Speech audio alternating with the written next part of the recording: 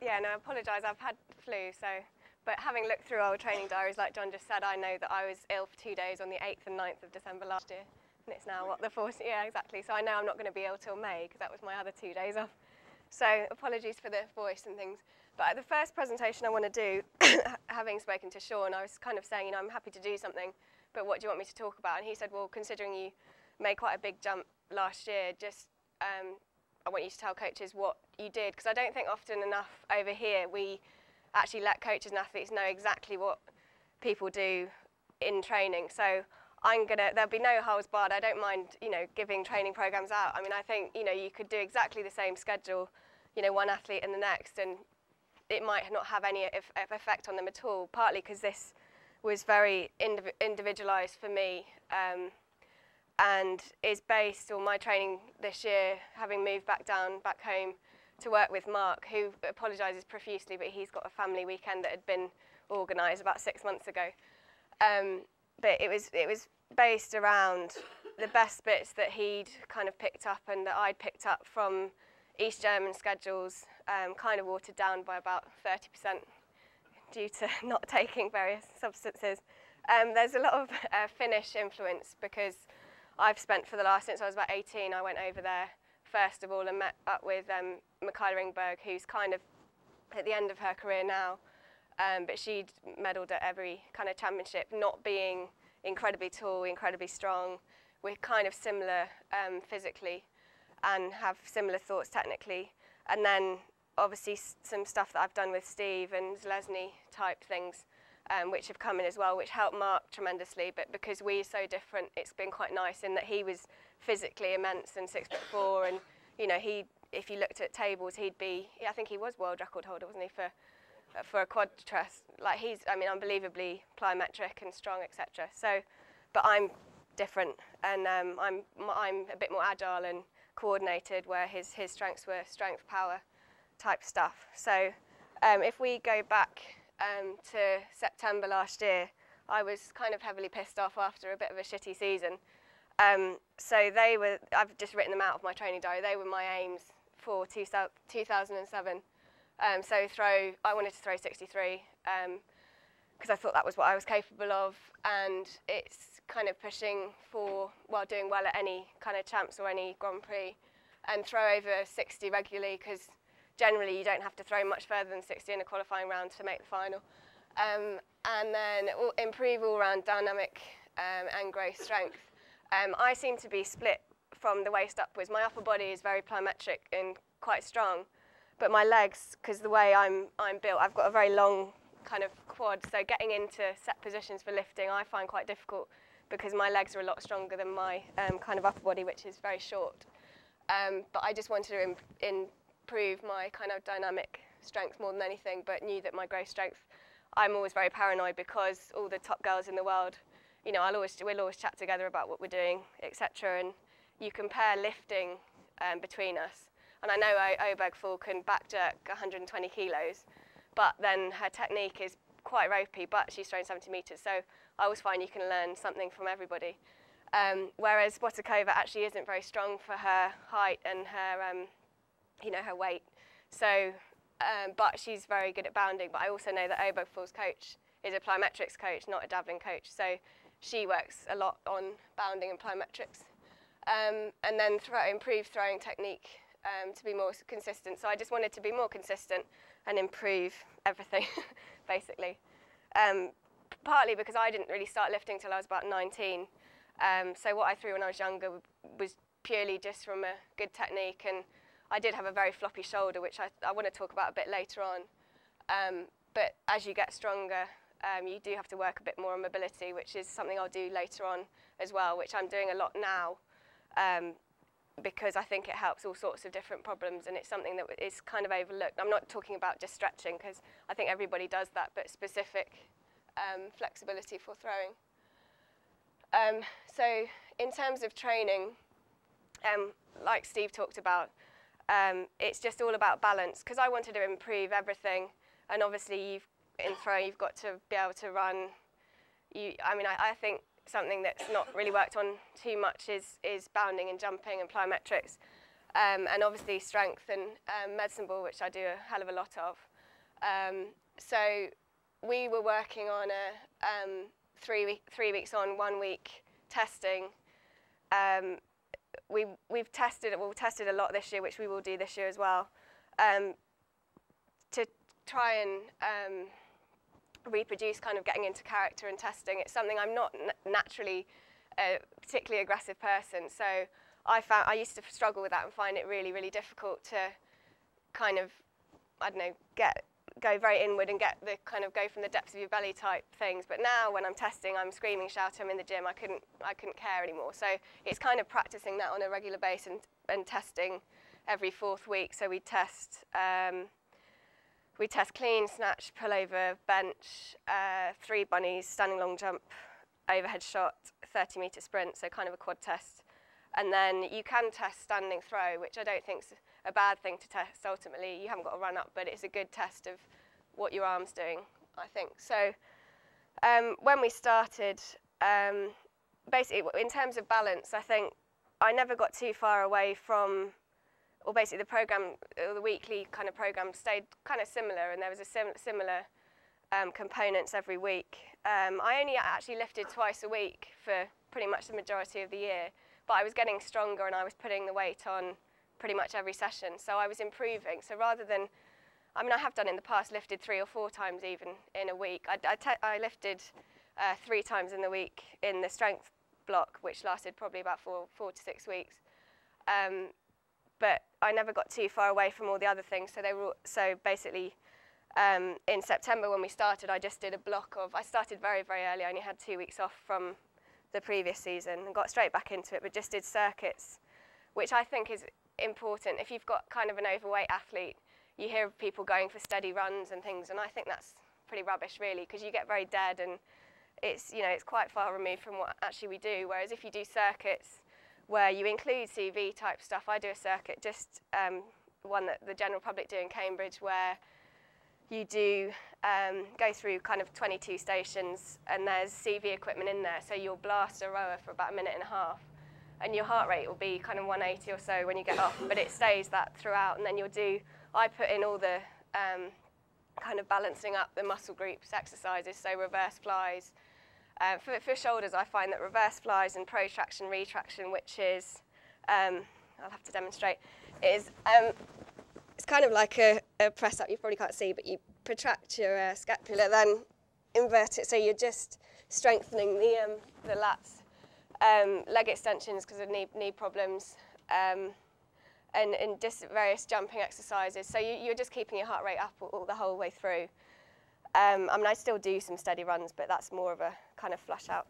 And also treadmill sessions, and what I mean by that is they're kind of interval sessions on a treadmill, which is also good for you. You're absolutely knackered where you almost fall off the treadmill.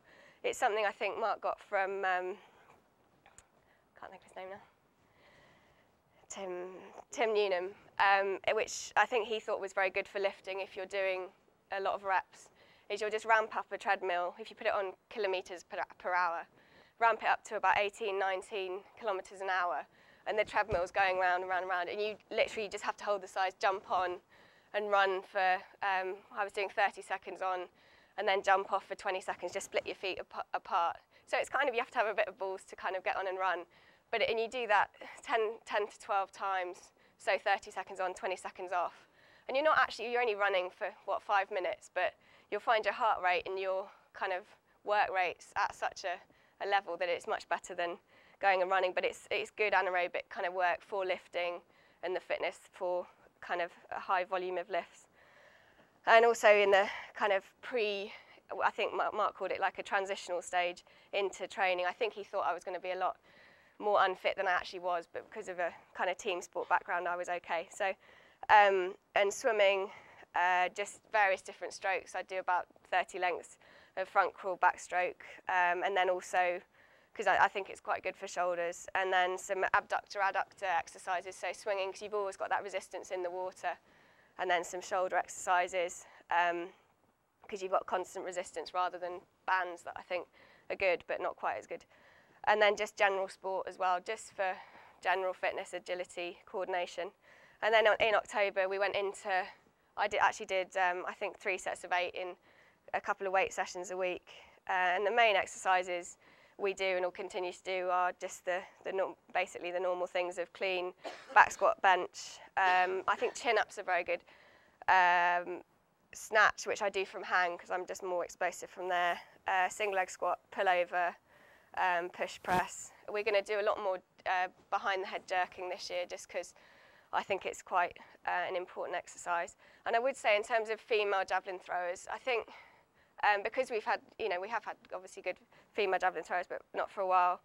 And I think the upper body in female javelin throwing is almost more important than the men's event because the implement's a lot shorter than the men's version, I think you can get away with a lot more. You'll see some incredibly ropey techniques on any champs, but because they've got such brute force, and I mean I've got a relatively strong upper body compared to the rest of me. I can pull over kind of 80 kilos and bench 95, which is good for majority of javelin throwers worldwide.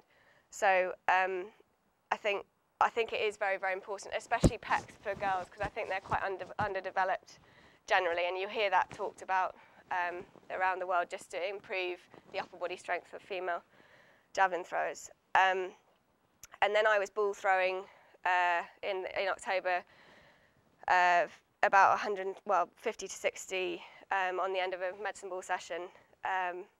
Mark wanted to do overweight and underweight, but never get too far away from actual throwing speed, because I think if you throw heavy balls all the time, it becomes quite a slow movement. And if you think of the speed of the movement when you actually come to throw it, you need to still keep in contact with some fast throwing. So he'd often do underweight as well as overweight. And then medicine ball, which I think we probably do a bit more of than a lot of people. I mean, I do 2 medicine ball sessions, which would be about 200 throws. I'm quite happy to go through medicine ball exercises, but I think it's kind of shown a fair amount. I mean, obviously in October you do the more conditioning ones and then get more specific as the season goes on, and the reps tend to be, I mean, I'd probably do about 6 or 7 exercises, about 3 times 10 to 12 reps each. And then I'd still keep a circuit in the treadmill session and the general sport as well. And I wasn't throwing then, I was just ball throwing, but we were doing a few bits off run-ups or shorter run-ups, doing ball throws. And then come November, December, I went up to 4 sets of 8 doing weights. I mean, it seems like quite a lot of reps, but bearing in mind my strength levels for kind of clean snatch weren't particularly good, so I needed a big base, because often now we've got strength conditioning coaches coming in and everything, not a lot of them tend to do like a large amount of reps, and will stick to 3s for technique and power and work around power ranges. But I mean, I maintain that I've got stronger just from doing a massive base of sets of 8 and 5s and stuff, and then go to 3s later on. Still 2 medicine ball sessions, then I started throwing. But when we start throwing, I think when I see a lot of people throw or come into throwing sessions, I mean, Mark got me literally cut me right back down to basics, and I started a throwing session. So I think another thing which was important last year was throwing volume. My throwing volume went up massively, and we were throwing probably 1 session. If we were throwing twice a week, it went up to 3 times a week. Later on, I think about 50 to 60 throws a session, which is quite a lot, but a lot of that's standing, so it's not going to be too damaging. But I'd start off front on from there just to create range and get strong through the hips and in a balanced position. And we'd throw front on just to get kind of the elbow going over the top, which I'll talk about later on, which has helped me, and just the rotation of the shoulder I'll talk about later on. But still circuits, treadmill, so the fitnessy stuff going through. And then the December block, up until Christmas, I'd go to 6, 5, 4, 3, and then 3 2s, heavier, 2 medicine ball sessions, and then specific weights are brought in, which I think are quite crucial. And I'll go through a session of specific weights exercises, which I got from Finland, which I think, because everything's in a very linear, when you're lifting, when you're doing clean snatch, it's all very front on, very linear.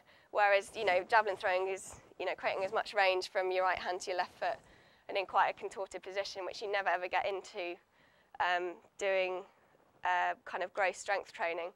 So I'll just go through, I think it's about 15, 20 exercises, which just get you specifically strong. So it's using light discs and dumbbells, but I think if you get good at anything, I think that's quite a good thing to get good at. And then we start to bring shot throws in. I mean, if you watch Latvians train, they'll do sessions of it where they'll do about 150 shot throws in a session. And I've always thought, well, I don't really see the point, but because it is quite far removed from javelin, but it's a very good all-round explosive movement.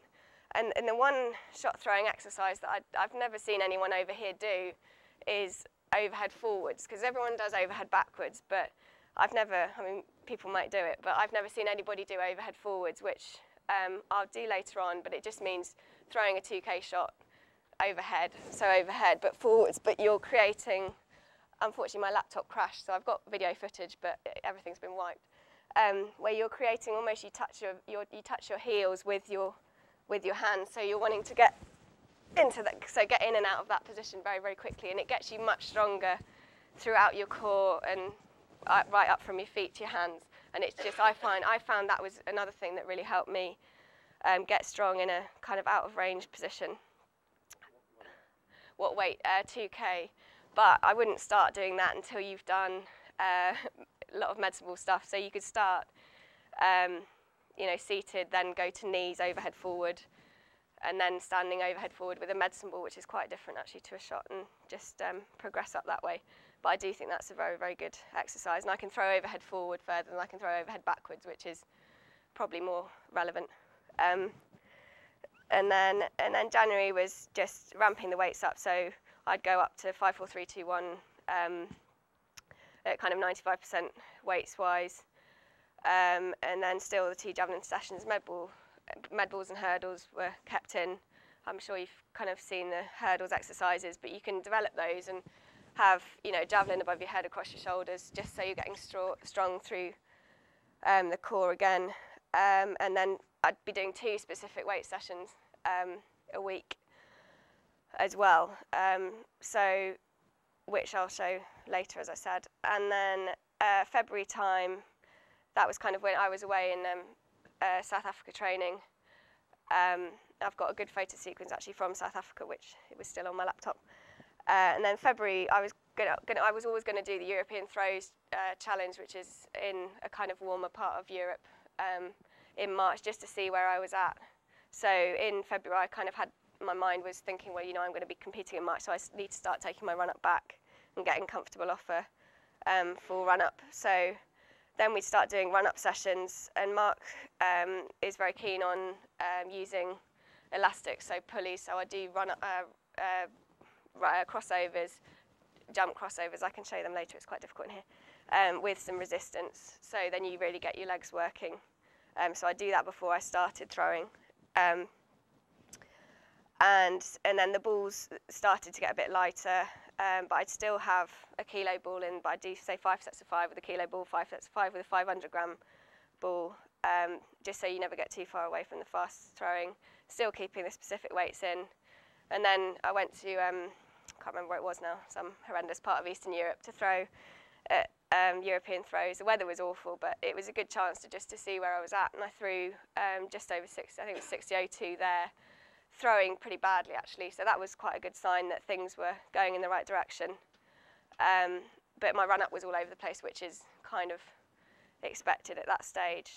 And then I came back and I had a bit more of an idea of what I needed to work on to improve in the season. So we carried on with the whole balance of the training again. I went back into a bit of a conditioning-y type thing, so a bit more circuit work, up the medicine ball again.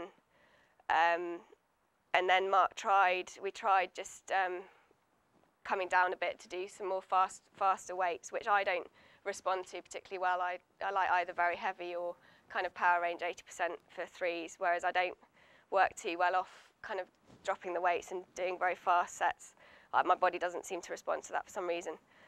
So we'd start doing the kind of faster stuff for the comp, and then back into conditioning afterwards, and go back down to 5, 4, 3, 2, 1s again, and then keep the throwing up and the shot throwing and the agility sessions, so bounding, bounding is one thing that I'm going to do a lot more of this year, but I just hadn't been able to because I've had a knee problem for about 3 years. So I've always had to kind of train around that and kind of manage that problem.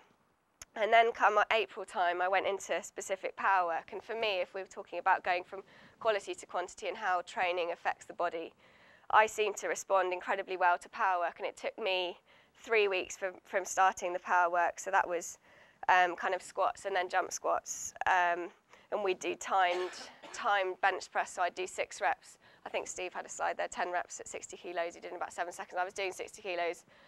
6 reps I was doing in about 4 seconds. My body seemed to respond very, very quickly. This was just prior to Loughborough in May. And I had the best 2 weeks training I think I've ever done in my life in April in Portugal. And I think if I look at my training diary, I did 9 PBs in a week in the gym. Overhead forward shot, I think I did about 1750 or something. Standing long jump, which I'm not very good at, but that was all going up. And I did 3 throwing sessions, I think, because my problem was always qualifying. I could do final, throwing 2 days later. I just didn't feel conditioned enough and resilient enough to throw further again in a final. So we were practicing throwing back to back basically. But I threw on a Monday, Wednesday, and Friday, and we kind of had just 6 competition throws in all of those sessions. And I threw 60-20 on the Monday. I threw 60-60 on the Friday, and threw I think 58 off 7 strides in the middle of the week on the Wednesday, but I was still training around that, so I was lifting, bounding and everything else, so I knew that I could throw back to back come the champs. Well, I thought that. And so that was the best kind of 2 weeks. That was about 4 weeks or so before the Loughborough match. So I knew going into the Loughborough match in May that I was going to throw a PB. I had no doubts I'd throw a PB. I kind of thought I'd throw about 62. But when you are in such good shape, like Steve was saying a bit early, you can change things. And I was able to, I was on the run up, and everything felt like slow motion, so I could change every throw. We kind of just tweaked a few things, just seeing what was working. So we were still learning and still kind of developing. And I could, come the last round, I was just going to work on, I can't remember what it was now, but I think just keeping my left side a bit longer, and then went 65. So we were like, oh. And then from that day, I thought, well, it wasn't fantastic, and I knew there were things to improve on, like I could increase the pull a bit, and the timing could have been better. So I thought, well, this year I then had to change my kind of goals, and I thought, well, I could go 67 without too much problem, because we hadn't really tapered for competing yet. So, but then about a week later, I was lifting, doing too much, like I've done the last couple of weeks, which is why I'm ill. I'm a bit silly sometimes, but I did learn from that. Well, I thought I had. And about a week after Loughborough, I was lifting, and I was tired, and I think it was the last set of, I was doing clean pulls, I think, because I couldn't clean and catch because of my knee. So I was doing clean pulls, I was tired, got into a bad position and rounded my back a bit and lifted, and it just went, and something happened. I don't know what, but I carried on the session like a silly person. And then it just went horrendous. I couldn't work. I thought it was muscular because I've done that before. But then it turned out that it was a disc problem. So I was kind of having it treated, and I just couldn't lift very heavy. So I had to lift it kind of 60%. And I couldn't jump or do anything particularly explosive, but I could train around it. So from then on, I went to Glasgow, threw well again, but I just wasn't throwing as well as I knew I could. I was piking in the middle in Glasgow, and I wasn't very happy with how I was throwing, but I obviously carried over Loughborough into Glasgow. And then for the next 9 weeks, I just couldn't train properly, but I was still training. And then come July, I think it was actually the day after my birthday. I was on a scanner because it was starting to go, this back problem. It was supposed to be a disc thing, but no one really quite knew what it was. But I was going to have a cortisone in it just to calm it right down. And I was lying on a scanner in London, and this guy said, he said, oh, I'll go and take the scan, then come back in, and I'll inject to where, under ultrasound, I know I need to inject was where the problem is. So he went out, had a look on the scan, came back in and said, I would inject, but they do know you've got a stress fracture. So then I was like, it was a very surreal moment actually, because it was my birthday before, so I seen some friends the night before. I had no battery on my phone because I didn't think I needed it. And then I walked out of this hospital in London with my scans under one arm, no battery on my phone, and like my kind of travel card in one hand, and sat on the bus, and I was just, I'm not a crier, but I was in tears. It was horrendous. And I couldn't phone anybody, so I had to kind of borrow some stranger's phone to tell Mark and tell my physio what had happened. They were fuming, or Renee, my physio, was fuming because the scan had been missed, that it was a stress fracture. But then I was shut down for a week, then it had to be investigated. It turns out that it wasn't a current stress fracture, it was an old stress fracture. So the only time I've ever thought that I'd ever hurt my back before was when I was about 15, so I could well have done it there. So, but I've got a fracture straight through one of my L5 or something. But it's not a problem, I don't feel it, so I just think if it doesn't hurt, just get on with it. But anyway, come 3As, it was fine again. I was told that I can carry on the season because I was told season over, then it wasn't season over, so it was all a bit kind of knackering emotionally. Then come 3As, I was like, well, great, you know, I've got a second chance of a season. And I did a week's training and seemed to respond, obviously probably having had that bit of rest for a week. And 363 again, I think actually one of those throws would have gone further than 65, but the wind kind of just killed it. But it was quite a good throw technically, I thought. So then I thought, you know, I'm back in it again. And then about 10 days later, I was tired from, I think, just emotionally tired, and probably could have done with a few days off, which is obviously why you need to listen to your body and not do too much, especially in the season. And I was lazy from my right to my left foot and just stuck my left foot out and caught my Achilles. So then I couldn't do anything on that for about 3 weeks. So basically come August and come World Champs, I just had nothing in my legs. I had an injection and I couldn't do anything on my legs for about a week. So before, and what I found personally, I mean, I know Steve and I know Mark especially, because they're, you know, 6'5", very strong, much stronger than somebody like me. I find I have to train in the season and keep relatively, I like to feel quite strong, and I think that's similar for most female athletes, quite strong and with a bit of tone in the muscles, where I know Steve and I know Mark like to feel very floppy, very loose. And come August, I just had nothing in my body whatsoever, and I just couldn't. I was very flat on my feet, and I just had nothing to kind of give, so that's why that kind of all went wrong. But I think I could have handled it better in that I thought we'll go very relaxed, because I knew that, you know, it was probably the worst month of training that month compared to the rest of the year. So I knew it wasn't great, but you can't tell yourself it's not great. So I went the other way, and I went very relaxed, thinking, you know, when I'm relaxed normally, I usually throw a long way. But instead, I needed to be very aggressive and just kind of bash the javelin, which I'm a very timing-orientated thrower. So I think if there is a break in the chain somewhere, it kind of scuppers me a bit more than other people, which is why it's good to have a relatively good level of kind of brute strength to get out of Dale sometimes. So that was kind of the year. You know, I'm quite happy to tell people exactly what, you know, if you want to know any kind of training secrets, they're not really secrets at all. It's just, I don't think there's anything, I just think the key is just hard work, but sensible hard work. And like Steve says, going into sessions, trying to get something out of them. And also, basically everything you do in training has to be related to what you do when you throw. So especially things like medicine ball, I'll see people doing medicine ball sessions and everything's really short and just not very connected, and you're not getting any tension through your abs, and it's just very different to what people are doing when they throw, but then they probably throw like that as a result. So everything that I'm trying to achieve when I throw is done doing all the other types of training as well.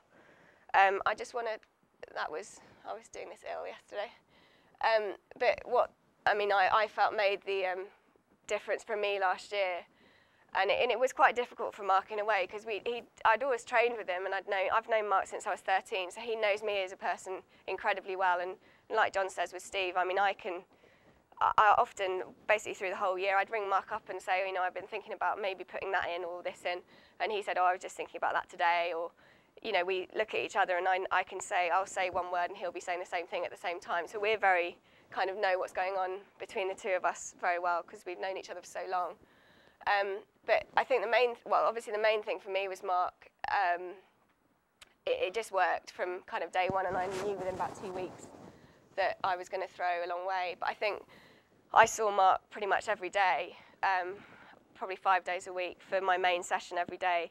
I'd work around his lunch break, so he could see from the start, for the first couple of months of training, he was picking at things, or he'd just tweak things in everything I was doing, from weights to medicine ball to throwing.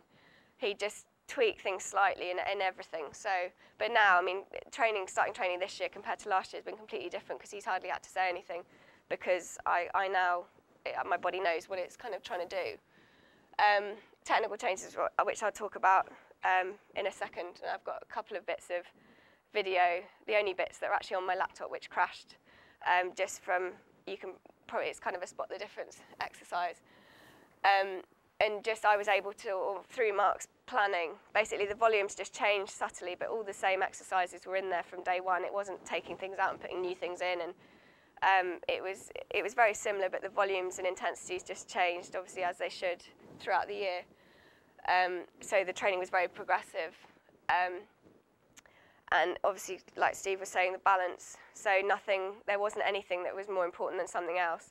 I mean, I've always been very paranoid, you know, I need to get stronger, and I'm always told I need to get stronger, but ultimately, I need to get better at, you know, bounding, and that's kind of key for me, I think. But just getting better at everything. And working on weaknesses. I mean, I can't jump for anything. So, but I'm starting to be able to. I think now I look a bit more like I can actually jump. So, best standing long jump? Our best standing long jump now is about 250, but it wasn't. It was 220. I mean, I was awful, really, really awful. But I could throw, so you know, I wasn't too bothered. Testing, I think, was key. The whole getting into character thing. So every fourth week, it was quite exciting because everything was all exciting for me last year. It was, you know, it was a good chance to see how the training had affected me and whether it was right. Because there were stages in the year where I was like, I don't feel that this is particularly beneficial, especially when I went to kind of lifting heavier for some reason. And I could lift a lot for, you know, sets of 8, but it wouldn't really translate to the to kind of 2s and 1s and things. So sticking around 3s was good for me. But we had to kind of change things as we went along. But that was what was good about having Mark there at most sessions, because he could see how the training was affecting me. And I think a big thing was the increased throwing volume. So, because ultimately the thing that conditions you best for throwing is throwing, but not throwing balls necessarily, throwing javelins. I think a lot of people do ball work, which I think is good, but I don't think, I think it's very, very different to throwing a javelin. And basically I cut out all the rubbish that doesn't make you throw a long way. I think nowadays physios and things have come into it and giving people 10,000 rehab exercises to do, and as much as they're not particularly knackering when you do it, it's all more training to do. And I think it's easy to get hung up about, you know, sitting on a Swiss ball and doing all that, when ultimately that doesn't make you explosive and powerful. It might help. If you've got an injury, then yeah, you need to rehab it, but I don't think there's an awful lot of point in doing tons and tons of preventative stuff. I mean, I put it into circuits, but I put it in and add it on to other things that other training that we're doing. Right, technicals changes. This is a clip. I mean, this is the only, I had 3 video clips left on my laptop from it being, it just crashed one day for some unknown reason. So this is from 2006, I think, Europa Cup in Madrid. I mean, I did throw particularly rubbish that day, but I think it's quite obvious as to what's kind of got better. I can't actually play it through the PowerPoint. I'm going to have to play it on the, just on a Windows media player.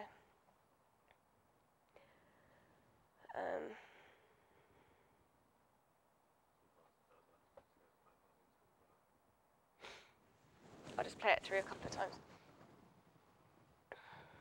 I don't know if that is in slow motion, but it looks very slow to me, but I think it might be a bit. But all I see on that is very flat-footed, hips are quite low.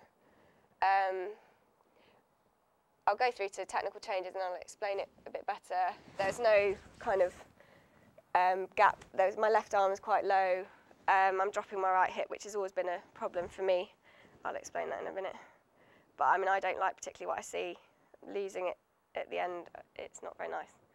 Hang on a second.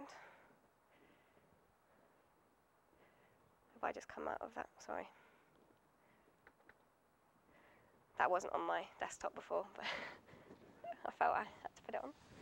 That wasn't training, was it? Tell me that was posed. That was posed.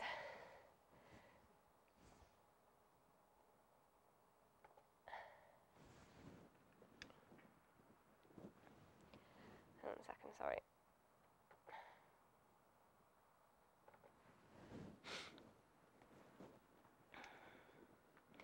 Okay, so the technical changes which Mark was quite keen to make. I mean, it's something Steve was talking about earlier on about him liking like a rigid, well not rigid, tension in the right arm. I'd go the opposite, and I like to be quite relaxed. Although you do having kind of a slightly bent right arm, because when you actually come into strike, it straightens anyway.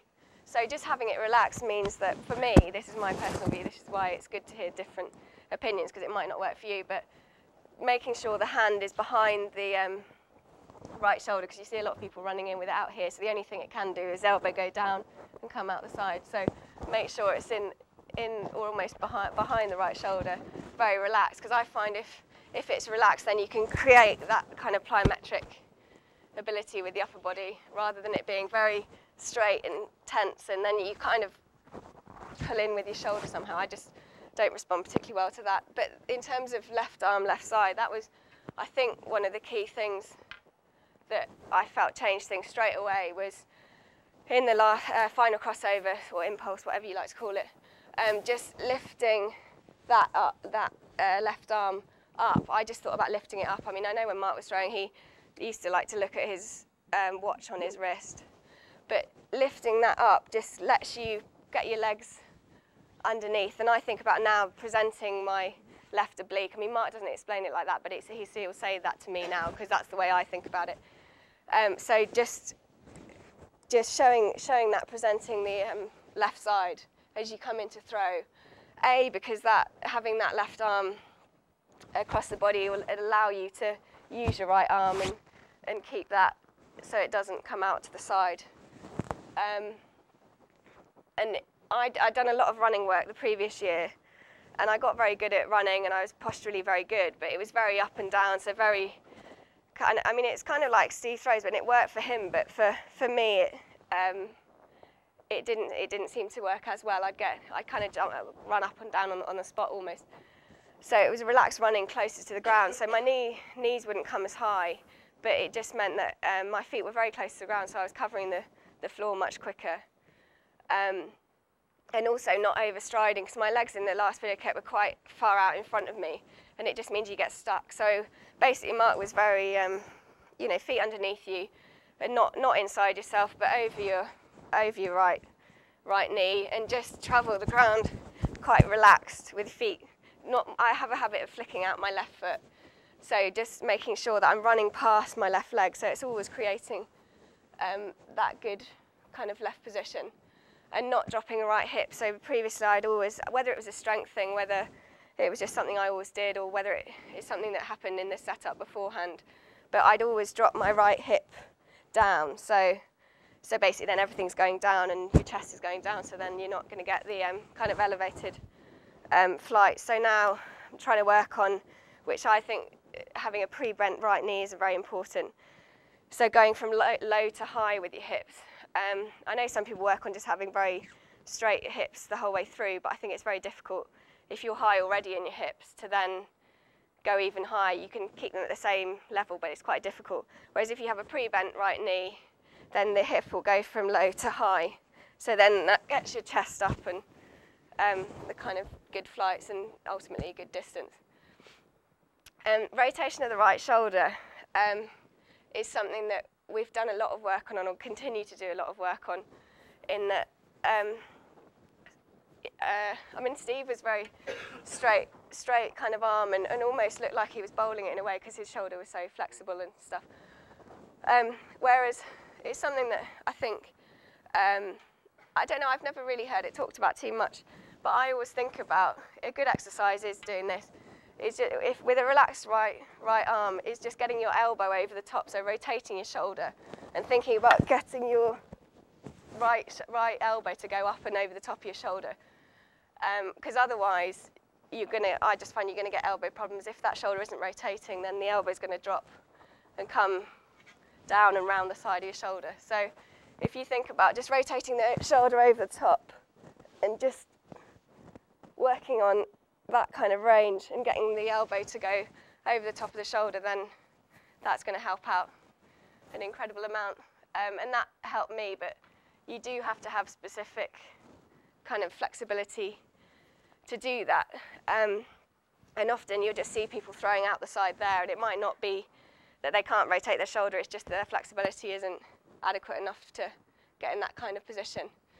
And soft right knee there, by that I mean, I think you see a lot of people, it's funny actually when you watch English schools, you get kids rotating and screwing their knee kind of in, trying to get their hip in. And something Mark's always talked about is just having a really soft right leg almost. So when it lands, it almost doesn't touch the ground, and there's no weight on it. So it's because if you stand with a lot of weight and a lot of tension in that right knee, it's difficult. I mean, some people think of it, they want tension in it and they want to think about using it. But for me, I found that if I just thought about having no weight on it and a very relaxed right knee, like you can just flop it in. And when you're not trying to fight yourself to get that right knee in, if you just try it when you're stood up, just think about screwing it and it almost doesn't, your hip doesn't get all the way through. But if you just have it kind of pre-bent, very relaxed, and just let it flop in, it just goes straight forward without any effort, basically. And I think that helps the kind of plyometric effect you get up through your whole body as well. And then I've just got ankles there. Through doing drills, we'd always do drills before weights as a warm-up rather than kind of just running. I'll always do 50 minutes of foot drills just to strengthen the ankles. And I find skipping is fantastic. Actually, almost better than doing drills for weights. I've always skipped, so do kind of six times 1 minute skipping. It's good because it kind of connects the whole body and you using your shoulders a bit more as well.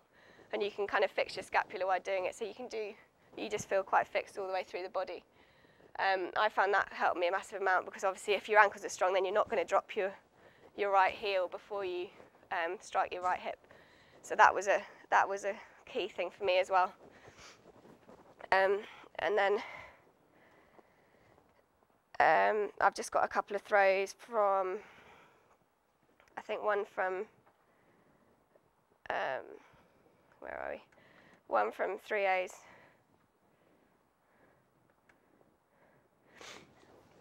Sorry. Yeah, this year, from 3As this year. So you should notice that left side position, so presenting that, always having room for your legs to work underneath. So if you present this left oblique, your left side, whatever you want to call it, and it always running past your left leg, then you can just cover the ground a lot more easily, and I think you should be able to see that from this film. And hopefully the chest going up. I'm not sure it was the best throw of the day, but it's the only one I had. Yeah, I think that was 63. I haven't got quintet because it's crashed, so I can't slow it down. And then, but I think from that you can see, you'll hopefully be able to see the ankles are a lot stronger. They're not dropping as much as they were in the previous clip. And also running off your left side, so getting a lot of time in the air on the final crossover or impulse. Just sets up the whole throw. Often the one thing that could be changed on a lot of people's throwing is creating better runoff or time in the air, however you want to describe it, because it just sets up the whole throw and enables your legs to get in and be used in the throw. And then there's just one more from Glasgow, which this was when my back was quite bad, but my feet, they would transfer, my legs would, I was getting in and off my right foot quite quickly. Although I had a slightly bent left leg, I was getting in and out of positions quite well, and my upper body was quite good. My elbow, if you watch the elbow, it's going over the top of the shoulder, so you get that hit off the top. It's not very easy to see, but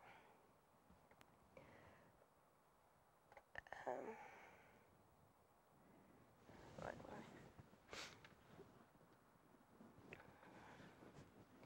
So, where are we?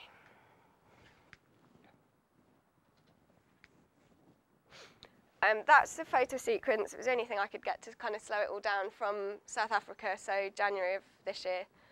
And you should be able to see the running in the first slide. I was running past my weight's back, so you know, I've got a good lay back, or it's not leaning back, I call it laying back. So it's all set up, ready to go. And you know, my right's going far ahead of my left. My weight's back, but I'm not inside myself. And my feet are quite close to the floor. And then in the final crossover, it's pre-bent right knee, and the weight's transferring quite quickly. I've always got, a lot of people do, I mean, I get quite stuck on my right foot, and it's something that I think plyometrics are going to help with, the strength to go from right to left quite quickly. And then my left side is always up. So basically if you've got a shut off left shoulder, it doesn't really matter what you do with this left arm as long as that shoulder is shut off, because I think it's key to setting up your upper body. And then it's being able to create, the chest is going up there and creating a lot of range between right arm and left foot. And my right hand is kind of behind my left foot. So I mean, that was off a kind of 3/4 approach. So I saw that in January and thought, well, if I can do that at speed, then it should go a long way. And then the elbows going straight up over the shoulder in a good kind of finish off. So I thought I was quite pleased with that throw in January. It's helpful when it's warm though. Anything I would have done differently, obviously throwing better in Osaka, but it was pretty obvious when I was able to look back through training diaries. That's why they are so useful. It just was the worst month of training. I mean, I probably could have done more mental rehearsal just to kind of combat the effects of kind of pain inhibition, basically. I wouldn't necessarily have started training so early, but it was just the way it was. I wanted to get back into training, and so this year we've started in kind of mid-October. So it's almost like a month. I'm a month behind where I was last year, but it's not, because it'll even up later on. And the Olympics are a month earlier. So in theory, I should be where I was kind of in June time in August. I'm needing to get better at listening to my body. I've done too much in the last 2 weeks, which is why I'm ill. So but then I did, looking back in my training diary, exactly the same thing. This time last year, my mum had a rental property that she managed to get some tramps who broke in and had kind of, what are they called? I don't know, rights to squatters, basically. She had squatters in there, and they absolutely trashed the place, and Mum was distraught. So I thought, well, I'll go in and clean it out. So I cleaned out the whole of this house and got the industrial cleaner whilst training, and kind of knackered myself and got ill, basically, like I've done today. And in the last couple of weeks, I just had a lot on outside of training, so I thought I could get away with it, but I didn't. So I've got ill now, but I'll be fine in a couple of days. And my knee this year has been a lot better from all the rehabbing. It's a patellar tendinopathy on my right knee, which just means that the tendon's kind of degraded and damaged, and so you just need to strengthen everything around it to make sure it's fine. But it's jumper's knee, so basically that's why I've not been able to do any jumping for the last few years. But now I'm just doing a lot more bounding, so very simple stuff. So frog leaps, which is just going down into a very squat position and straight up, double foot bounds, single leg bounds, just on grass. It's very simple stuff, but it seems to work for me. This year I want to do a bigger comp block. Last year I was supposed to do that, but because of the back thing I couldn't compete properly. I was competing, but not as much as I would have liked, and I was still training whilst competing. Whereas this year I'll have a bigger comp block in kind of June time for kind of 8 weeks or so, and not do that much training around competing. Then go back into training, and then, I mean, last year, because I was training all the way through, I almost got sick of training because there wasn't that excitement from competing so much. So I was kind of training, and it was all getting a bit kind of hard work when the sessions weren't very big. So a bigger comp block this year, and then I should be able to peak for Beijing. So the Olympics. Sorry. Yeah, no, this is what I would have done differently last year. So World Champs, obviously, I'd love to have thrown further, but you live and learn. So for this year, I mean, the training will be pretty much the same. although the shifted timescales by a month from having started training a bit later. Much more jumping plyometrics. Having talked to Obergfall, I mean, she's very, very, I mean, her run-up is very fast, and if you watch her, she's very front-on, which, like Manjani, the Greek, a few years ago, I mean, she is very strong, but she's plyometrically incredibly good. And when I spoke to Spotakova after the year before last, I said, you know, what did you do differently? Because she went from, I think, 62 to 65. And she said, my shins, I didn't have bad shins, and I was able to bound. So, I mean, it kind of gives you some idea of how important plyometric strength is, because it's another way of developing what you've done, say, squatting or in the gym, into throwing. Yeah, so more of a clump block.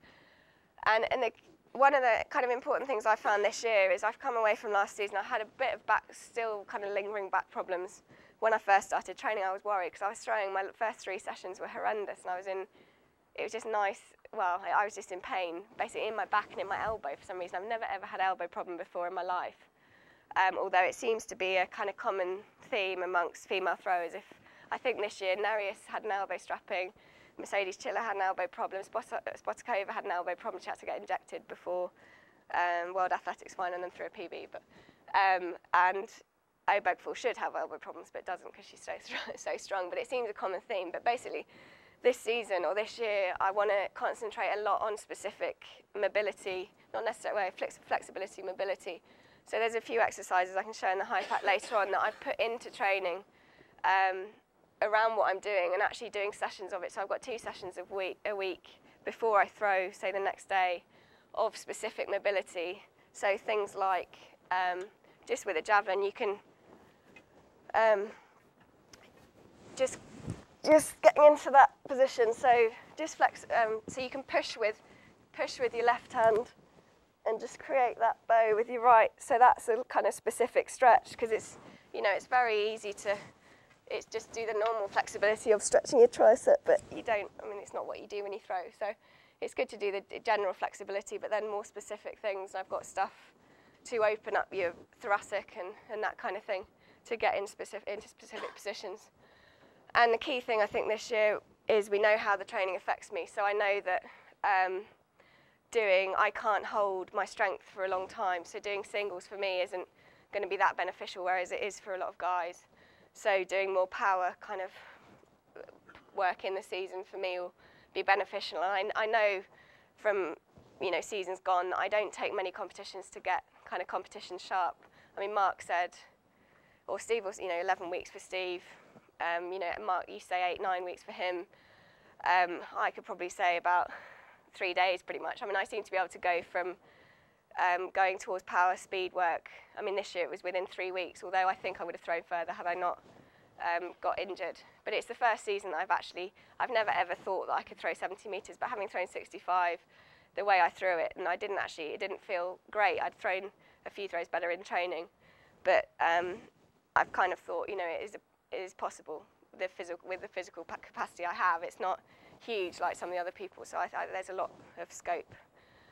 So that's basically what I did. It's not rocket science. It was just very, very carefully planned, and I think Mark has got quite a gift, and it's a shame that he's not here because he probably could have explained it a bit more from his point of view, because he could see it. It's very difficult as an athlete to see kind of how you've developed, because you can't watch yourself throw and you can't see kind of what changes have been made. I just felt like more of an athlete this year through all the training, through the balance of training that I did.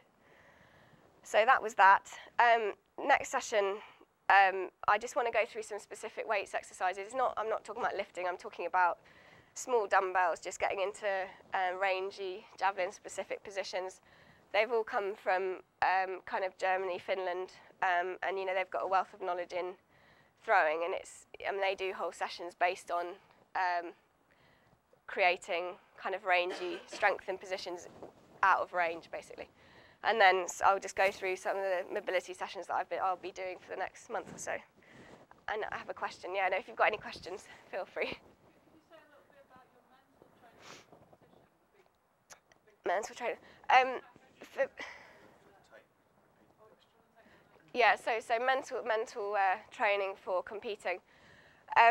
From my point of view, I'm very much a confidence thrower, like I think everybody is, ultimately. in that coming into throwing a British record, I knew that I was stronger, faster, more powerful than I'd ever been before. And I was doing so many PBs, I just knew I was going to throw a PB. It's funny, from Mark's point of view, he'd say something different. He said, like, at Glasgow, I mean, Loughborough's irrelevant because, I haven't got the competition and stuff that I would have on a bigger stage. So come Glasgow, that was probably the real test, up against kind of all the medalists from the previous champs. And I do get quite, Mark would say I was really fidgety. I was mucking around with my bag, and it was raining, so I was moving all my stuff. That was what my argument was. But I do like to get quite nervous, because I find nerves are quite, not nervous, it's kind of anxious, because I wanted to prove myself, and I knew I could beat some of them. I didn't, I mean, I was thinking, top 3 would be good. And 63 plus, that was my aim. So, I mean, I always work around doing the whole see it, feel it, do it. So visualize. I'll get to, or when I pick up the javelin before a throw, I'll see at the back of the run-up, I'll just take a few seconds, really relax. I think that's the main thing. See a throw through, play a throw through. It's something I've not always done, but I've been talking to sports psychs about. I always watch it leave my hand, but I never see it land. So that's something I'm going to try and put in this year. See it go, 67 or whatever it is. So see it, feel it. I mean, when you mentally rehearse, your body kind of kicks in. And whenever I watch myself throw on video, I always do that without realizing that I've done it. And then I tend to jump up and down 3 times and really relax my shoulders.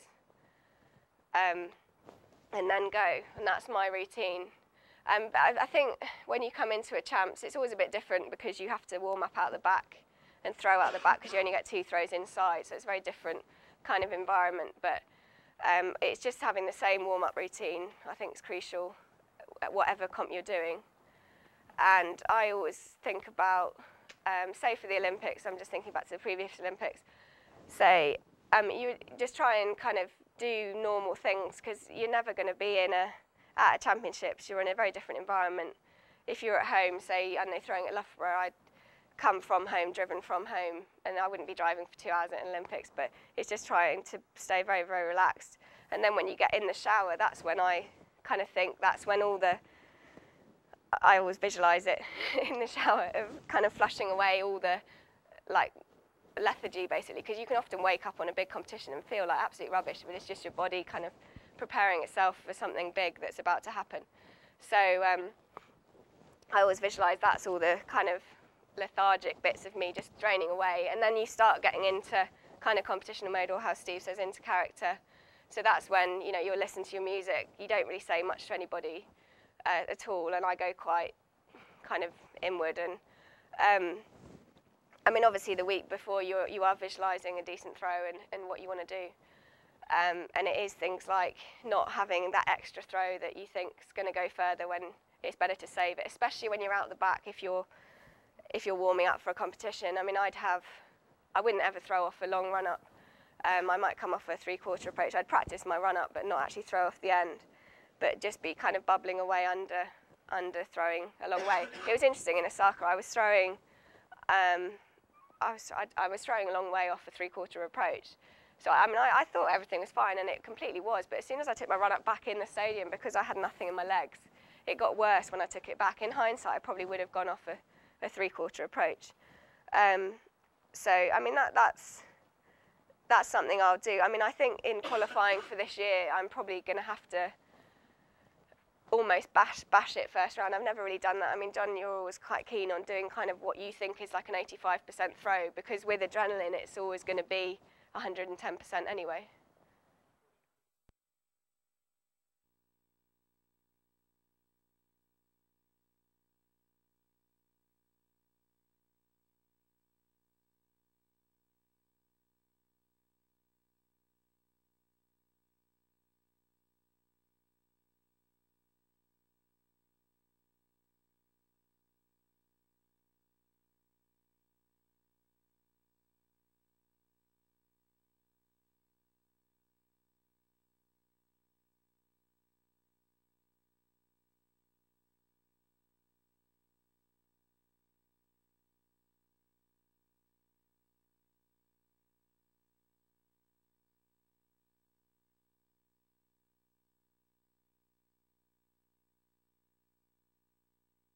And this girl in particular, in fact 2 girls, the same group, was Trina Hattersad and her mate, and they were both equal at about age 17, 18.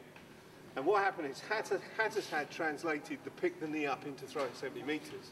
The other girl, who was just as good, translated the picking knee up to literally picking knee up. So all she did was that, landed and it went nowhere. So she went from 50-something metres the same distance to nothing.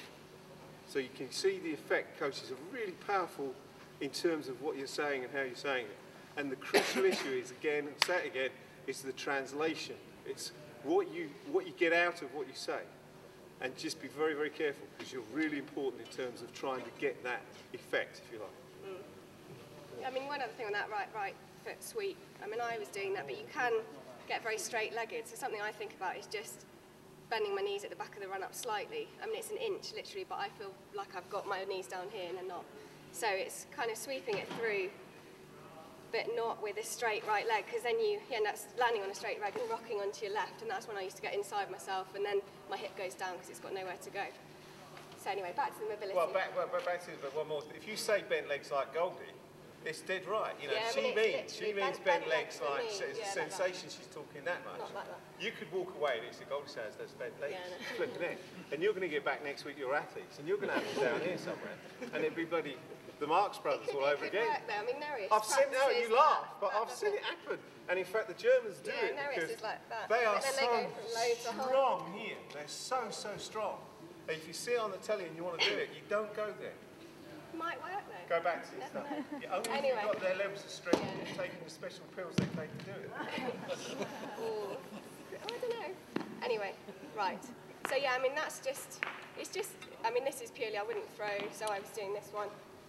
I mean I wouldn't throw with my arm like that, but it gets the elbow thinking that it needs to be in line and not out here. So it's in a stretched position there. It's just literally mobility, it's not how I would throw. Then another very, very good exercise, if you don't take anything away from any of this other than this exercise, I think it's quite crucial. For flexibility, you can also add weight to this and use it as one of the specific weights exercises that I'll go into next. But it's for opening up your thoracic, so by that I mean just creating that kind of chest up into the throat, so it's opening up your thoracic, but with your shoulders in a rangy position, so one-handed. So all you do is get a normal bench like this and just get a medicine ball and put that between your shoulder blades. And then with light weights, if you just want it as a flexibility thing, that you can go to, I mean I've seen people do this or seen some guys do this with a 20-kilo disc in both hands. And I'd probably go up to, 5K, maybe, probably 5K. And I just call it supine windmill, so just rotate. I mean, my spine just clicked twice then, but up in the thoracic, so that's got to be good. Clicking's good. So you fast winging? No. So, and just circling the arm, so it just opens up the thoracic. Much more so than doing it purely on the bench. If you just watch me do it on the bench, then there's no kind of thoracic movement. It's good for shoulders, but not necessary for your thoracic spine. So that's one very good, lose my voice. One good mobility exercise that's a great thing to do before you throw, also the day before. Another very good thing to do is just lie off a bench with a weight. I'd probably do it with, say, an 8K dumbbell or something.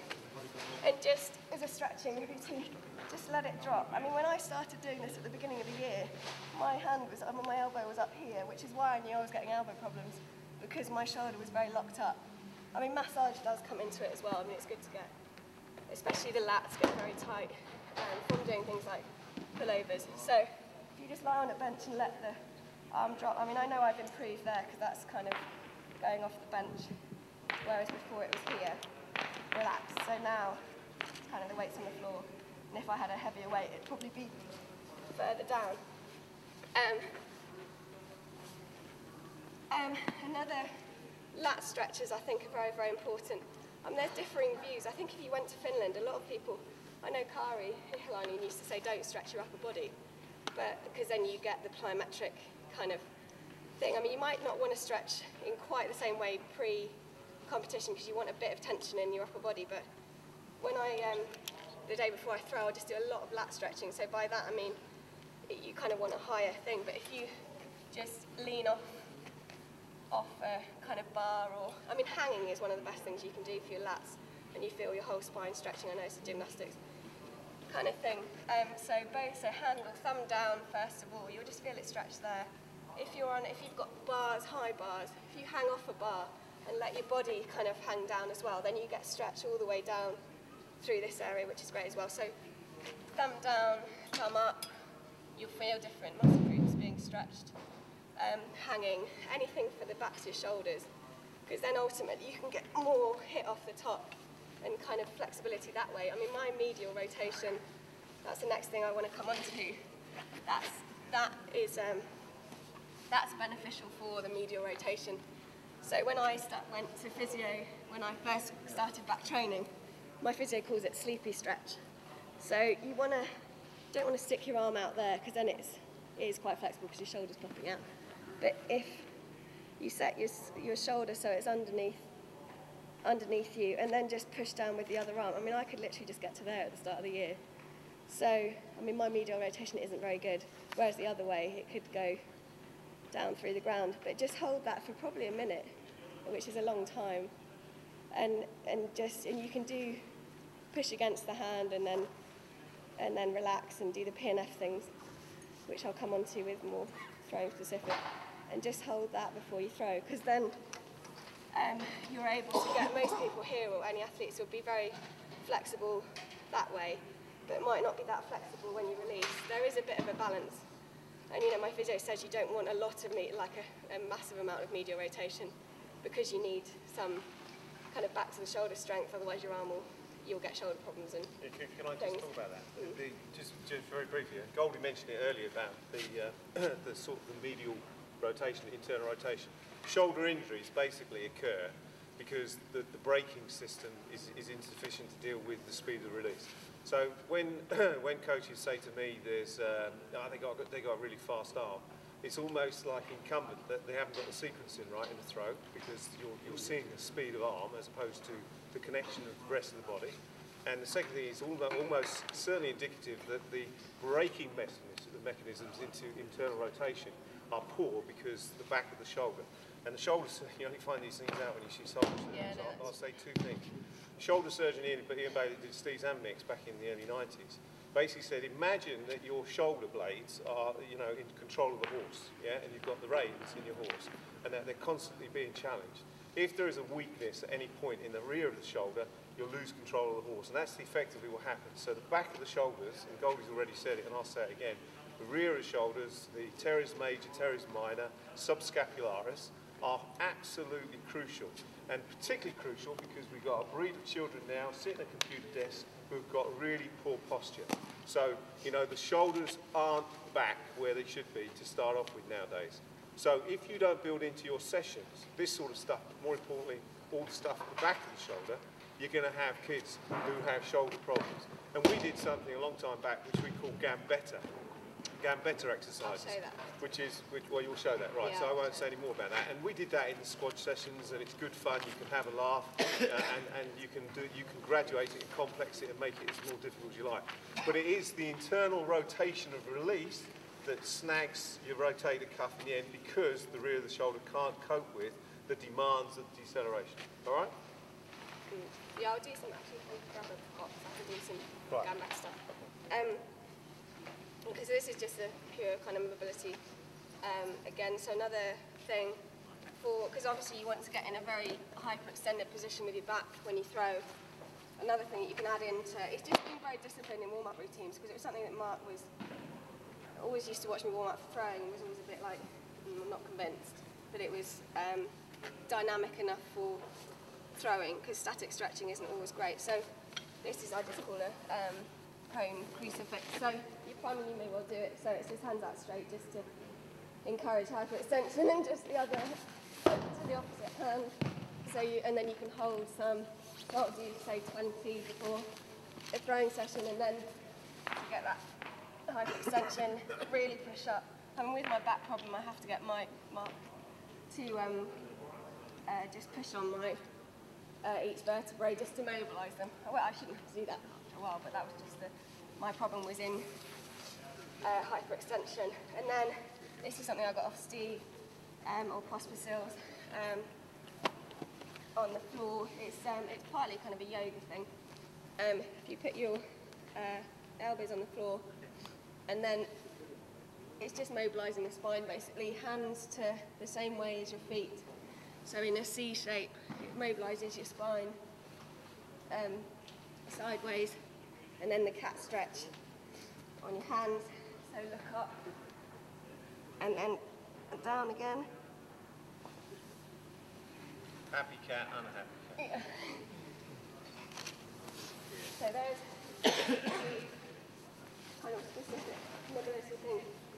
And another great one for actual kind of javelin position is just with a javelin in your hand, just very relaxed. Weight on your right leg, pre-bent, and then swing up into the javelin position, hip in, and then you're pushing with that hand and pulling with the other hand to create a similar kind of tension that you want to feel when you throw.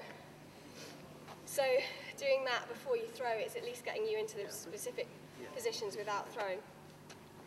And then another thing I was talking about earlier, throwing front on. So from there, left, you want to have your left arm up, sight line.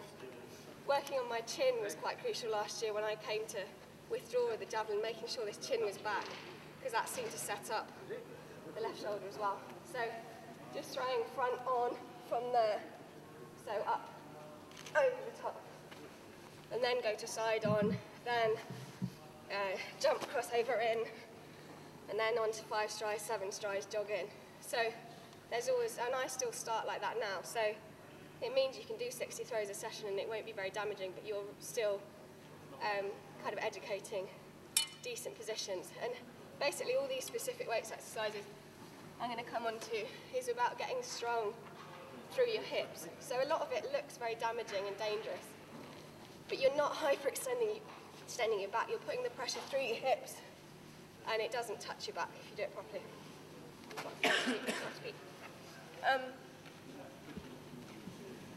So coming on to the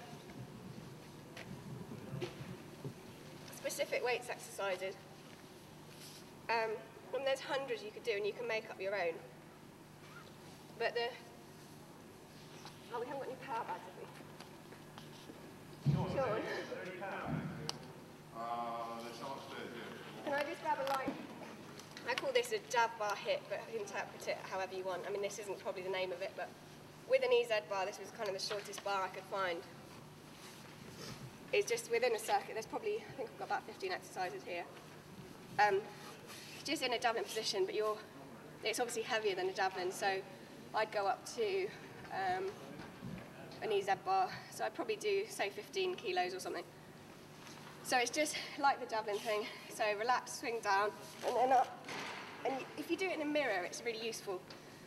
You're not wanting to get, because the heavier you go, often you'll get stuck at the back and not be able to get in and out of that position. So it's in, over, down. And so just do 10 of those. And it's just relaxing, not having too much weight on that right leg again. And then just continuing on, that's double-handed, and obviously throw single-handed. It's great if you've got a mirror in a gym. I mean, I'm lucky enough to have one there and there, so I can see it side on and front on. Same thing again, but with discs. So just another 10 of those. But like John was saying, it's not a kind of flexed elbow, so as much as my elbow's going over at the top, you don't want to bring your hand in with it, so it's creating range with your hand, but your elbow going over the top. And this weight in your left hand makes you more aware of your left arm being there and not kind of coming away when you throw. So that's a jav disc hit, I call it.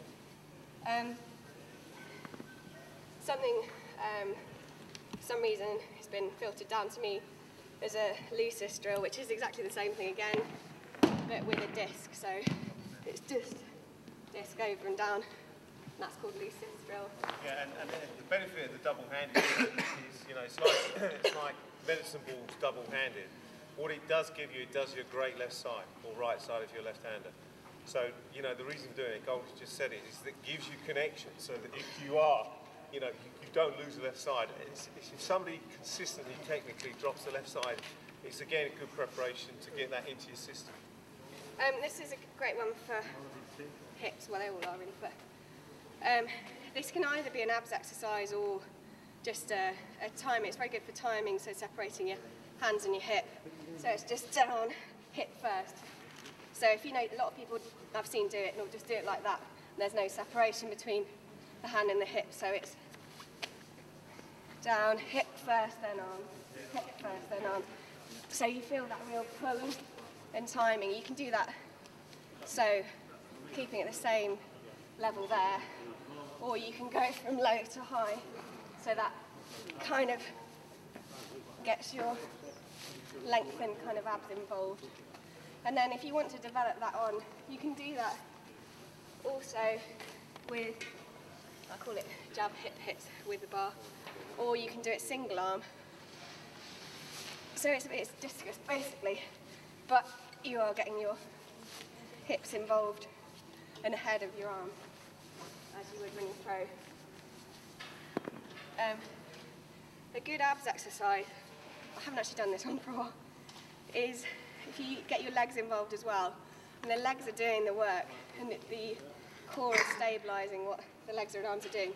So it looks like an arms exercise, but you won't use your arms or feel your arms at all. So it's down to the floor, then lift up with your hips and your abs, and then over the top.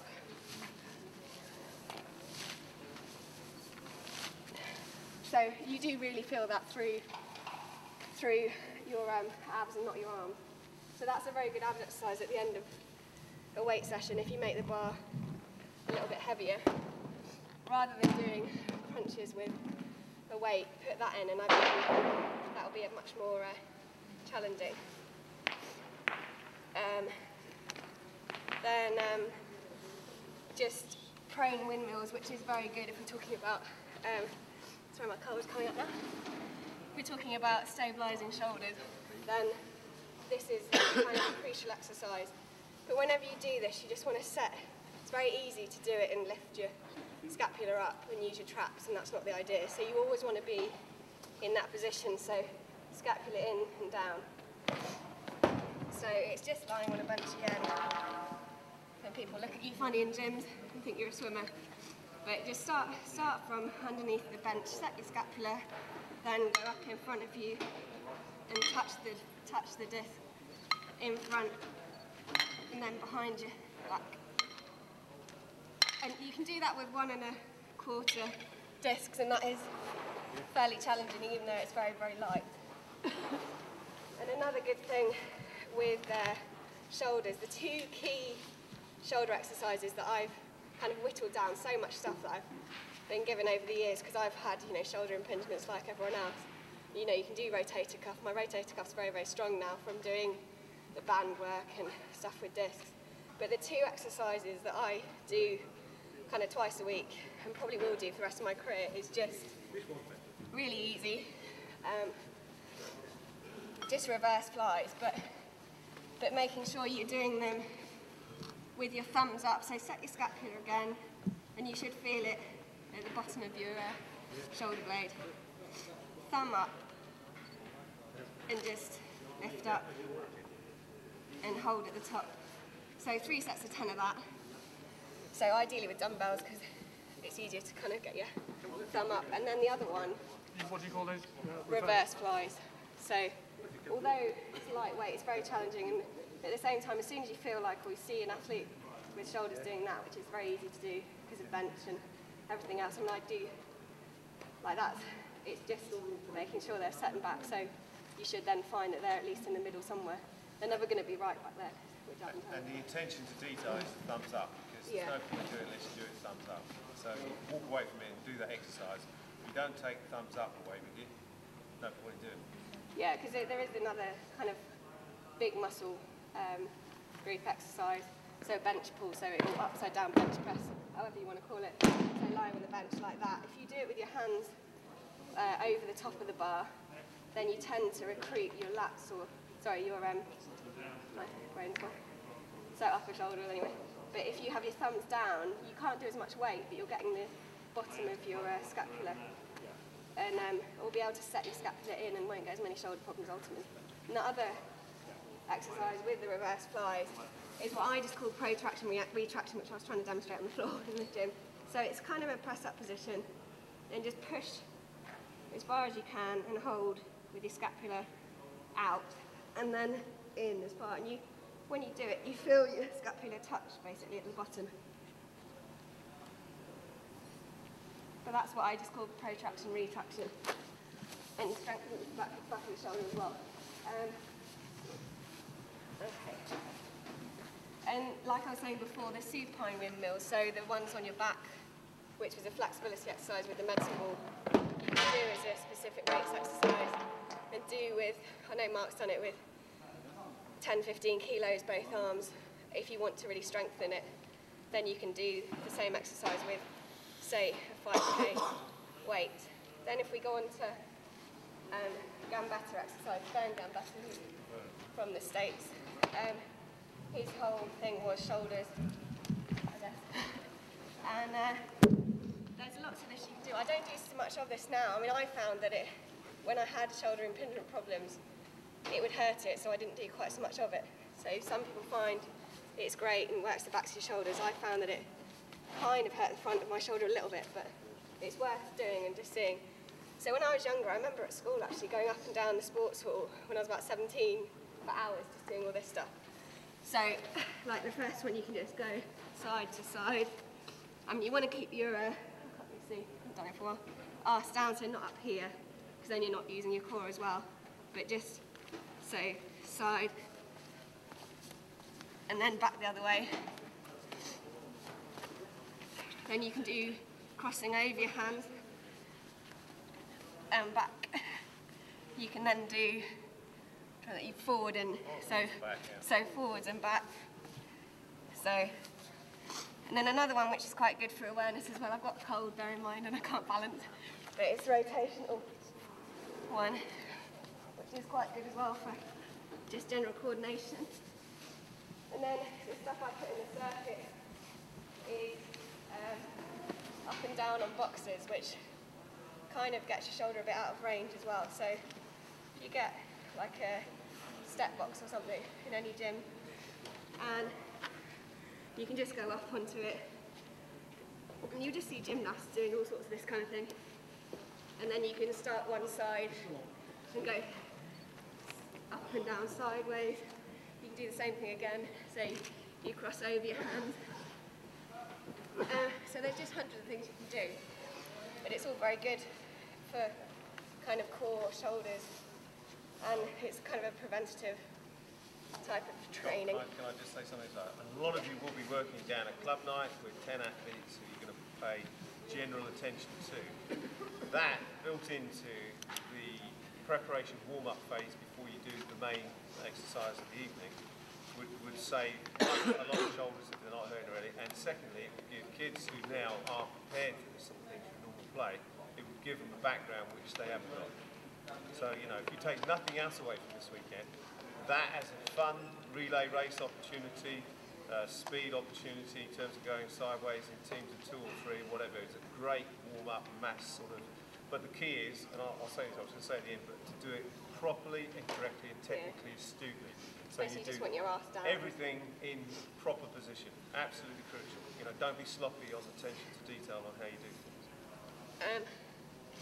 Okay, and another one looks quite damaging. I know full well, and I've seen it, that Menendez can do this with 40 kilos, so 10 kilos on either side, and they do quite a lot of it, the Cubans. But I call this Kari, as in the ex-national coach, Finnish coach, Kari snapped. So I'm not sure if this is wide enough bar, but basically it's like doing the mobility exercises you would with a javelin, but doing it with a bar. So it's just over and behind. So you're kind of using your hips as well, so it's not, but you can add more weight to it. So I can do that with, well, a 20k bar, but I've never really tried much more than that. If you went for kind of 10 reps. And you can also do it as kind of a mobility thing. You can do it, it's not the same kind of action because your shoulders aren't quite as fixed, but you can do hit with discs. So that's quite good because it gets your hips in as well. And then some kind of ab type exercises which are just a bit different to the normal ones, weighted exercises. You get an Olympic bar, obviously with a bit older athletes, and just put it over your, do it around this way, over the back of your head, and then it's opposite arm to opposite leg.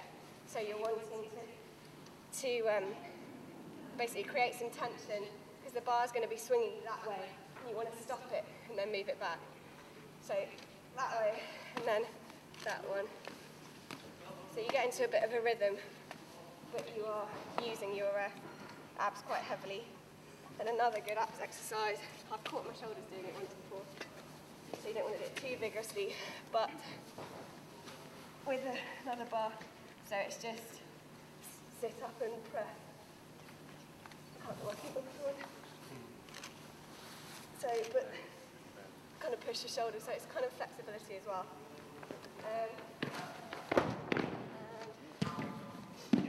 Another great exercise, I think, is bar rollouts, which I'm sure you may have seen. Yeah.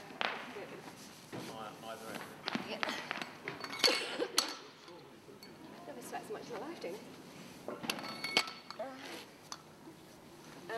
So it's good for scapular control again, but obviously great for abs as well. So this can be built in. So it's just going out, down and back. I mean, if you start kids off and you can go to here, they've still got to control it, but with more developed athletes, you can go into single hand dumbbells if you get dumbbells in both arms, and then you've got to control the scapula as well. So they're very good for abs. What else have we got?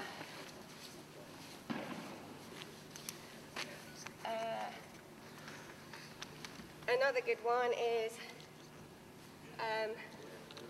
so there's some upper body, some abs, and then lower body. If you just have a 10k weight, or so if I use actually I have to do one first, walking, which kind of simulates the impulse final crossover. So you're fixing the position, but kind of you can visualize being set up just before you're about to throw. 10k weight, I need something a bit bigger, and just up into that position, so it's walking, so it's taking you off balance, but you're fixing that position, and you can go up onto your toe. I can't hear what I'm saying, so I can't balance very well, but you can just increase the weight on that, and it does get this kind of side oblique, as well as being quite specific for the throwing. So you can walk up and down a gym, so for 12 steps or so, and then the same thing with, say, I don't know, 5k, 10k weight, however good someone is, just walking lunge with twist, so putting you off balance, so you're having to fight against this weight that's pulling you the opposite way. So walking lunge, and you're keeping your hips facing the same way, so you're not twisting with the weight and losing that tension around your hip. And then another one that I got off Steve, which he really likes, is walking lunge with crucifix. So you're down into a lunge position, and then basically you're using your legs to get the weights back up to where they were. So down into a lunge, and using the legs to get the weights back up. So you can go heavy on this or light. But basically it's always good posture. So if you're losing balance and you want to go down to, even if someone can't do it with just their hands out. And then just a kind of back exercise. If you've got a hyperextension machine, so we haven't quite here, but if I was on a hyperextension machine with my legs or ankles fixed, so actually I could do it. Probably can't. So I'm on a hyperextension machine. It's not going to simulate it very well. Actually, John, can you hold my leg? Yeah. Where do you want me to hold? So just on behind my knees or something. Yeah, quite hard. Is that right? Yeah, that's fine. So then you're hyperextending, but bringing your arms up at the same time. So you feel your scapula working. So it's not just a hyperextension here. It's using your scapula at the same time as well. And then another great exercise, Russian twists, which you might have seen. I mean, it's very easy on the floor, so if you've got a younger athlete, just with your feet up on the floor, doing that, which some people call a Russian twist, but you can also do it in a hyperextension, seat, bench, whatever you call it, with your feet. If your feet are fixed and there's no bench, so if it was cut off there, then you can really lean back. And so you're stopping it and then pulling it. You can get much more torque, but just make sure you're flexible enough, because if you start with a lot of weight, you can feel your back kind of crack. It's no weight really, it's just a movement. Yeah, just do the movement to start with. So there, some of the specific weights things. Another thing that I found really transferred from what I was doing in the gym into throwing, and just some little kind of small exercises at the end of weight sessions, which would act as kind of core exercises at the end of weights, was just a few exercises that Mark used to do with a power bag. The first one, I am, it's my flu coming out. The first one, I mean, I used I think 15k power bag in the season, but start with, I don't know, something very light, so 5k or something. So you start, it's called a diagonal, but basically all these are creating range and working your abs in an extended way, because a lot of people do crunches and flex abs, but you never ever, unless you throw like that, you never ever use your abs in that way. So you always want lengthened, extended torque through your abs in a kind of diagonal, lengthened position. So these are great for that. So the diagonal one is starting with a power bag there. You want to use your hips again, so a bit like those kind of high bar hits, up and then hold at the top. So up and hold. And if you've got a 15k power bag, that is quite hard to hold at the top because it's moving around everywhere. So up to there and hold, then down the other side, hip first, hip up and hold to the opposite side. So you're getting massive stretch right the way up through your body. And another kind of static strength one, because these are unstable, they're quite a good training tool, is opposite, I think I call it, what do I call it? I just call it jab position. So get in a kind of standing throw position. It's a kind of backwards javelin throw, how I think of it. So sweep down and up into that position. And if you think with a heavy power bag, it's quite difficult to hold. So up into that position. I think I've got quite a short base. And you're kind of moving around here, but it's great to try and hold and then go down the other side. So left-handed, up into that position.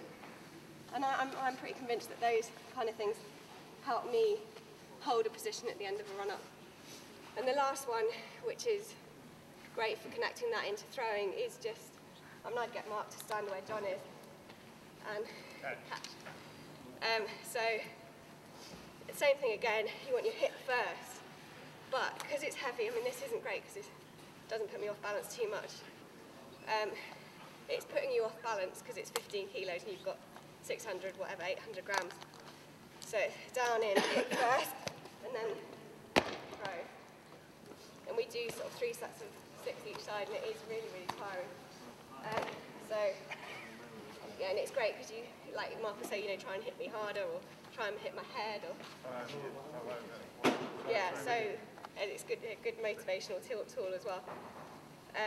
So down in, And with me, I'm not sure if I'm doing it great today, but when I do it, I wanted to try and create or educate my right hip to go up and not drop down, because that obviously takes the chest with it. So I'd start, this is why this pre-bent knee is very important. If it's straight like that, then the only place you can go is kind of rock down onto your left leg, and then your ass will go backwards and it'll hurt your knee probably. So pre-bent right knee, swing down, hip low to high. So you want to finish there with hip going up. Then you can get your chest up and into the throw. So those were the three. There's loads of power leg exercises, and you can do cleans with them because it's unstable, but ultimately I think they're much more specific and a lot better. And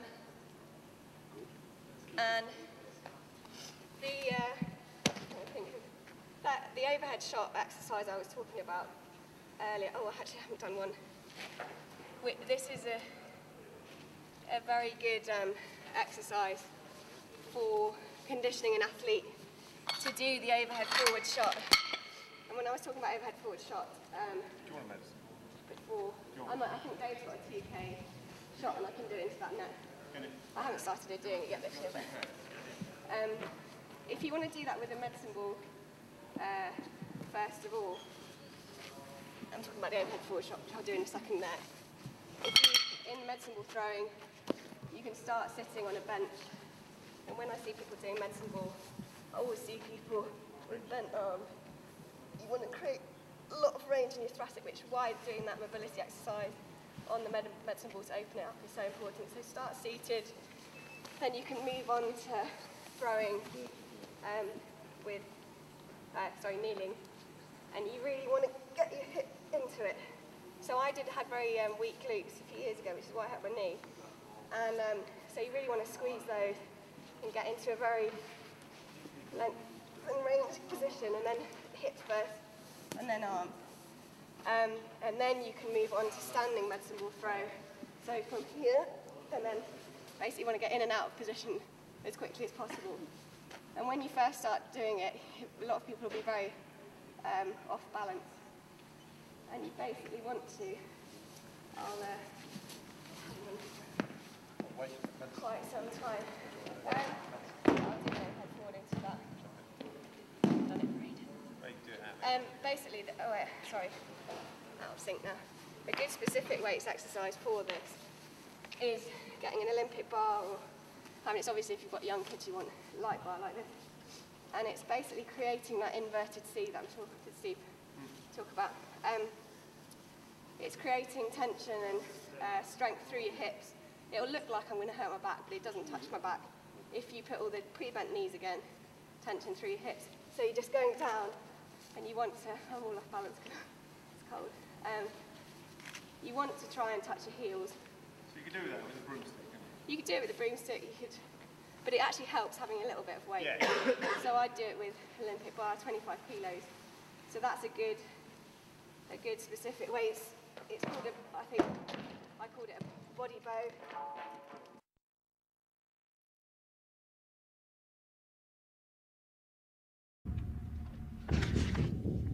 I'll be back.